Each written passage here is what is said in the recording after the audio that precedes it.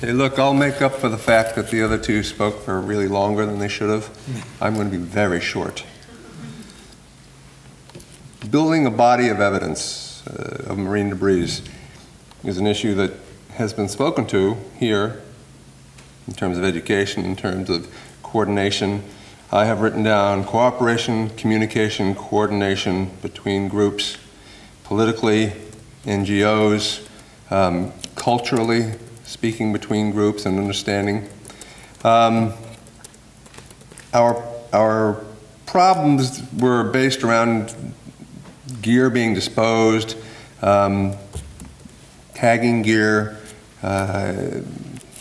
involving fishers in that process, which is one of the major stakeholders in this whole issue. We came up with a brief list of needs, and and I say many of them have been spoken to. Technology. How do we use technology and create new technology? Using it with the fishers, with the manufacturers, the industry, cataloging this data that we pull together through new technologies, providing that information to the public as well as the stakeholders. One of the things that was mentioned was in building a body of evidence, you've got to know who's being affected by the ghost gear. That would be getting a good database on the animals being entangled.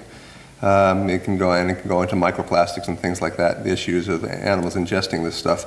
But certainly, if you're finding entangled animals, are they alive or dead? What kind are they? That's a database of itself. Proper disposal of fishing gear, educating your stakeholders on that, looking at new types of fishing gear, creating technology and managing this change to a new gear, which is going on around the world.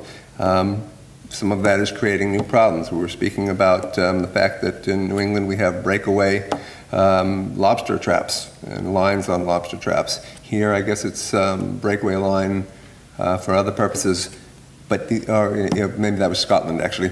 You've got a breakaway line. Now when it breaks away, does that then become a new hazard for swimming marine mammals and fish? Bottom line to all of that, you need money to do any of these things, and so finding the proper funding sources. And that basically covers the very short list that we put together. Thank you.